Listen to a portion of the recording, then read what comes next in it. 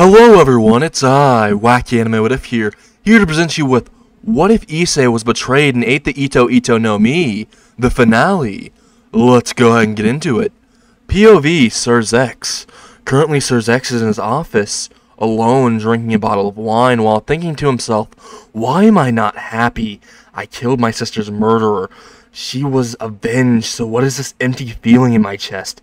As he stares at the bottle of wine in his hands and says, "You look so pathetic." As he says this, he continues staring into the wine, seeing a man with red hair all over the place, very messy, with the dark circles under his eyes, which are completely bloodshot and tears running down his face. He then notices he is just staring at a reflection of himself. He immediately throws the bottle towards the door, not hearing it open. POV, Milikis, moments prior. I wanted to check on my father. After all, I have not seen him in 2 days, and have been forced by my mother to stay with my grandma for those 2 days. I could tell he must be sad, so I made him something that I hope will cheer him up. He thinks this while walking towards his father's office. He held in his hands a cup he made with his grandma that says, "World's Best Dad." As he makes it towards the door, he hears his father talking to himself, but he hears no one respond in the room, so he knocks on the door, but gets no response, so he decides to open the door. As he does, he sees his father with an angry expression on all over his face, and all of a sudden, he feels something hit the right side of his face, and he starts to fall back. As he does, the cup he made falls out of his hands and goes to the ground, shattering. As he is on the ground, he feels immense pain, but also notices something wrong. Way worse than the pain. The fact that he can no longer see out of his right eye. He holds the right side of his face and feels glass in it. He cries and gets off the ground while looking down, not trying to see his father's face. He turns around and ran out of the office, tears in his left eye and blood in the other. As he runs out of the office, he heard his father say something, but couldn't hear it. And even if he did, he wouldn't have cared, as he ran as fast as possible out of the Grimmery household. POV, Sir Zex. As I threw the bottle, I didn't notice until it was too late that the door was opening. As it did, I saw my son walk in, only to be hit on his right side of his face with the very bottle I threw, and I saw him fall down. As this happened, I felt everything stop in that moment, as that empty feeling in my chest evolved into a more painful feeling as I held my chest and started to breathe rapidly, feeling as if everything was just stopped, as if my chest started to stop. My entire heartbeat started to beat rapidly, but stopped at the same time. It was a horrible feeling. I felt as if thousands of pins were in my chest, digging into them. But it only got worse, as I ended up trying to speak, but it's like nothing would come out. But the worst part was when he stood back up. I noticed before he turned around that there was glass stuck in the direct middle of his eye. The feeling I felt in my chest felt 1,000 times worse, and I could no longer breathe in or out anymore. I tried to muster out any words, anything I could, but all that came out was, "Wait, don't go, I'm sorry." As I see him leave, I start to grasp at my chest that was in pain before trying to get out of my chair to go after him, only to fall to the ground in pain, feeling as if my heart would burst. It would shatter into millions of pieces as my breath would leave me. As my eyes grew heavy, the last thing I saw and heard made it all much worse. It was a broken cup that says "World's Best Dad" was the last thing I saw, but the last thing I heard was what sounded like thousands of screams. POV, Issei. As I was looking around seeing all the devils in sight being torn to pieces by Maxwell, who would casually pick them up and grab them by the shoulders and pull on opposite sides, splitting them in half before using his claws to cut them into little pieces. Being as messy as possible, rushing devils left and right, punching their heads off, or just straight up crushing them, unlike Cyrus, who just maneuvers through the devils by turning her fingernails into panther claws and her legs into panther legs, allowing her to speed through them quickly before they could even realize they died. It's quite funny that their faces were so confident before she passed by them, and immediately that confidence was gone as I looked around, only for their neck to be in immense pain and blood to spew out, and then their face being horrified as I slowly fell to the ground. Their face going to absolute horror as I watched it was absolutely fascinating. I found it amazing. It was the best entertainment I could ask for. But as I was watching this, I spotted a certain child of the Grimmery household, but his right eye seems to have a glass shard lodged inside. Seems interesting if what I think happened did. Maybe I can use this. As Issei is thinking this, he notices a building near the child that looks on the verge of collapsing. Why don't I help it a little bit more? As he says this, he points his left index finger directly towards it, and a thin but sharp string rushes out of his index finger towards the building. Then he swipes his finger to the side, and the building begins to completely collapse. As it does, Issei could only think 3 words in his head. It's showtime. POV Milicus, moments prior, as I ran out of the Grimmery estate, with my head down and eyes clouded by tears, I kept running, thinking, why did you do this to me, Father? Was I not good enough? As I thought that in my head, not daring to look upwards, even while I was rushing through. I was going to continue looking downwards, thinking more things, until I heard something loud. I looked up to see a building had just collapsed beside me. I see a giant piece of debris about to fall on me. Time felt slower. I couldn't help but have flashbacks of all the times I had with my family, my sister and mother. The most important moments of my life until I got to my dad. I thought about all the good times. All the times he looked at me with affection, and immediately I thought in my head, was it all a lie?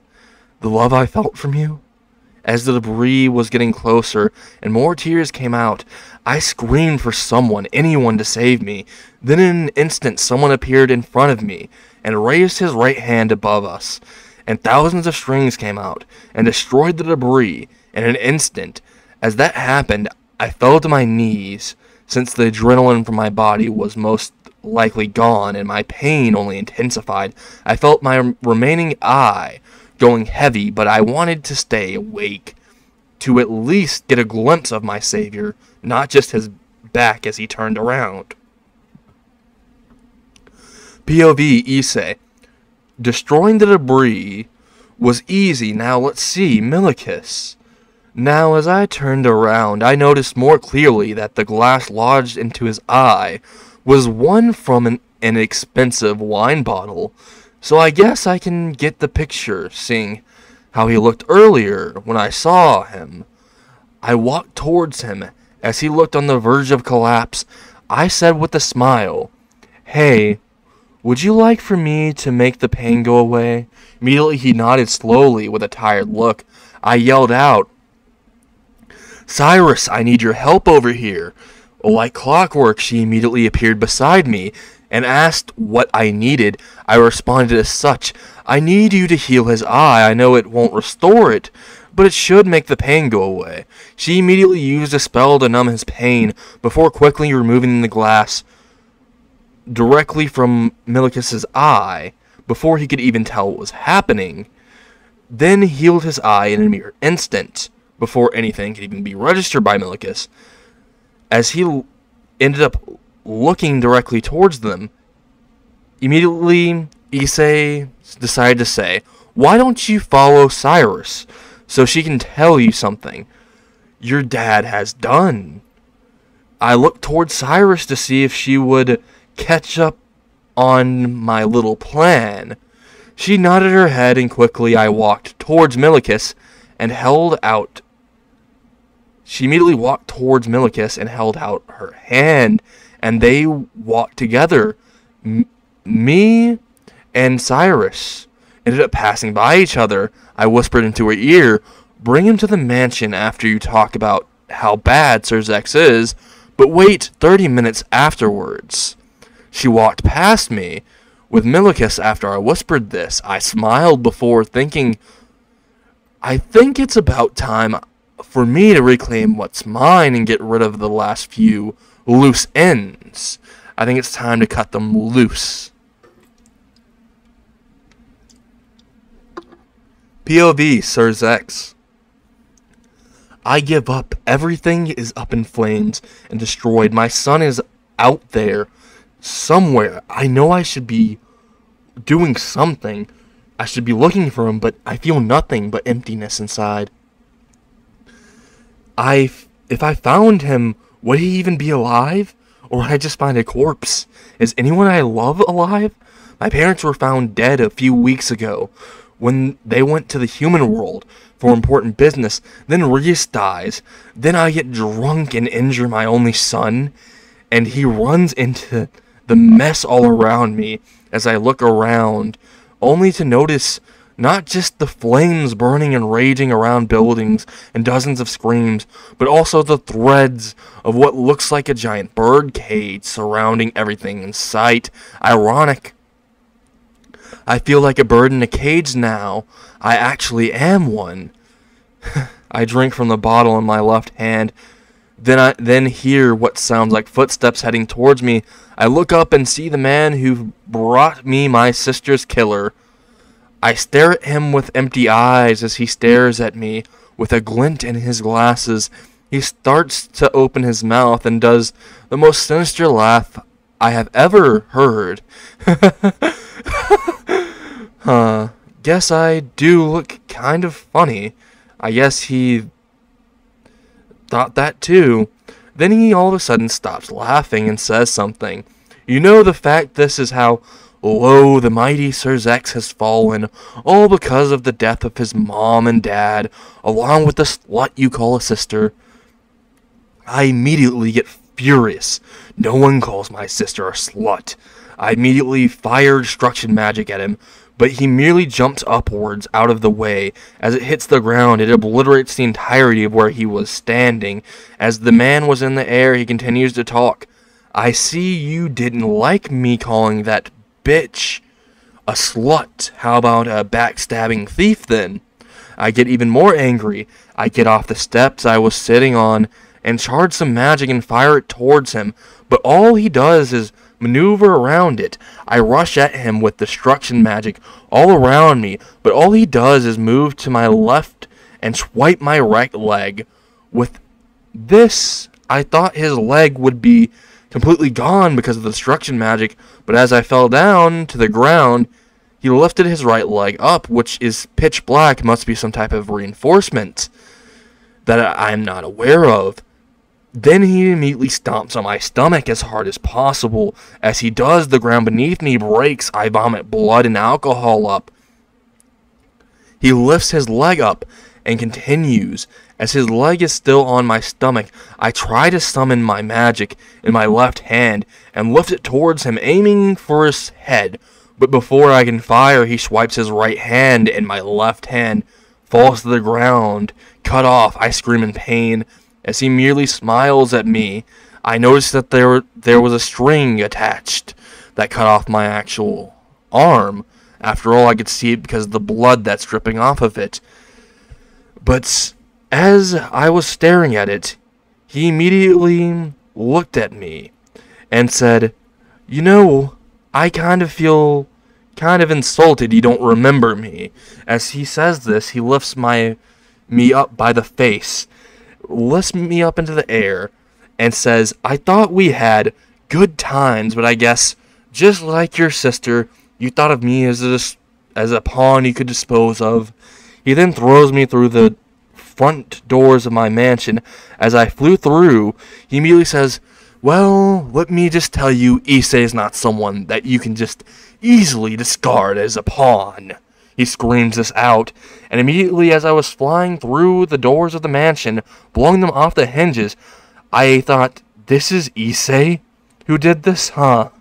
I guess I did deserve this. Immediately I impacted the steps leading to the second floor of the mansion with my back. I start to cough up blood. He walks through the broken doors and says, "You know, this is too easy. It's kind of boring, to be honest.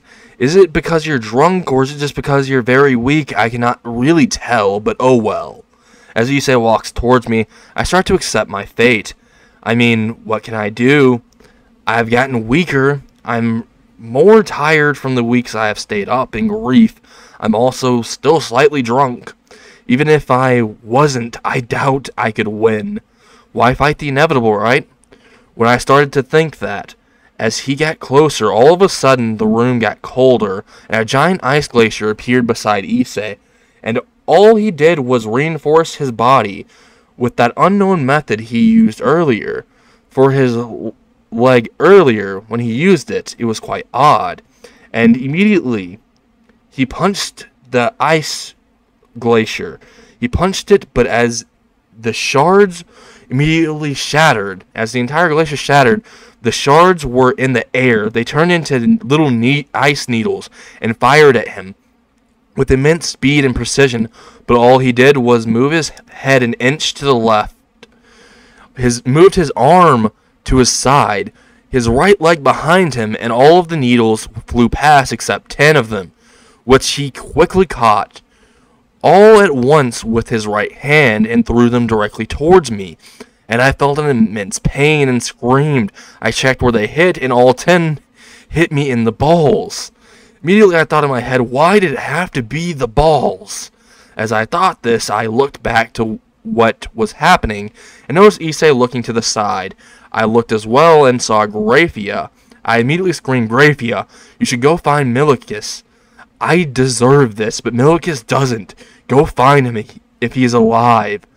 I said this towards her, but all she said was, "I will find him after I kill Issei. What happened to him was awful of us to have done, but that doesn't make up for slaughtering thousands of people. Stop playing the victim when you're the monster, Issei." As she screamed this towards him, he merely stared at her. Before POV Issei, I stared towards Graphia and can't help but to laugh a little bit. As they stare at me, I say, "Wow, Devil's calling a human a monster. How many of you use humans as pawns before throwing them away or taking their sacred gear? How many of you devils look down on humanity or uses them as playthings before disposing of them? And you call me the monster. I won't deny I am a monster. But you all are monsters inside and out, but you're worse than that. You're the worst types. You're hypocrites." As I say this, I rush at Graphia after using armament hockey on my legs and fists. As I get right in front of her in an instant and swing at her, I notice I cannot move forward, then notice my feet are freezing because of her placing ice magic on the ground, so I jump upwards, immediately shattering the ice that's on a little bit of the ice that's on the ground, holding me. But as I was jumping upwards, I decided to dive towards her, but she lifted her hands up, and the ice on the ground that was still left intact exploded upwards towards me and turned into ice pillars. I immediately used my right fist and punch it downwards and hit one, causing it to be smashed into pieces, along with the rest from the shockwave that my punch did.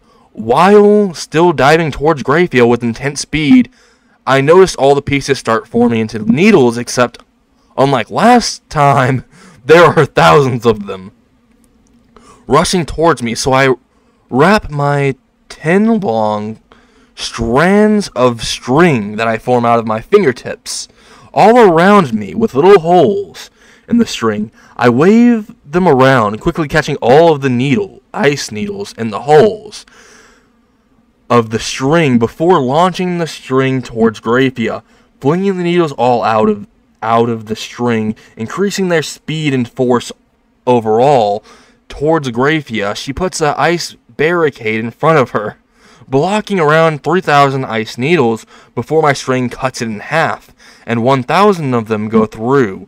She quickly put her hands up in front of her, blocking around 300 needles that were directly embedded into her arms, but the rest ended up in her torso, side, and legs, mostly. But I wasn't done.